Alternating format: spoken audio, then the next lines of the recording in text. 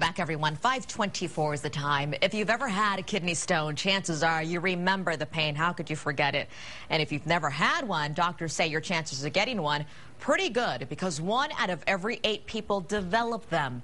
But thanks to new technology at St. David's Round Rock Medical Center, getting those kidney stones out has gotten easier and less painful. Kate Whitehall with a closer look in this Austin Health Report.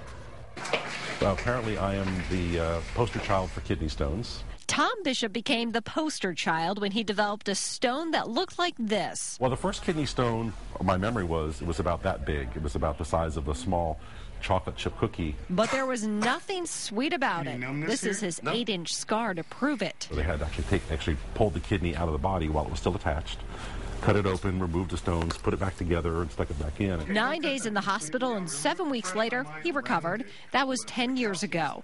Now doctors at St. David's Round Rock Medical Center have new technology that only leaves a small scar. Right here. Any problems here? That's because the procedure accesses the kidney stone through the back. You only have to put one little tube about the size of your finger.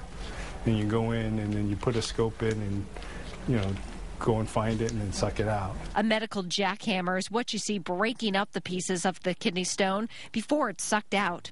Urologist Lester Wang says the procedure is typically used for stones larger than 2 centimeters, but they can come in all sizes. They can go from anywhere from just a little fleck less than a millimeter to a kidney stone that's this big that fills up the entire kidney.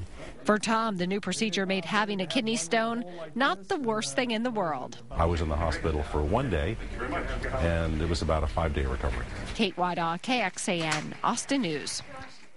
Well, the doctor says most kidney stones develop in the body due to not enough water and way too much salt. If you frequently develop kidney stones, changing your diet could help you out a lot.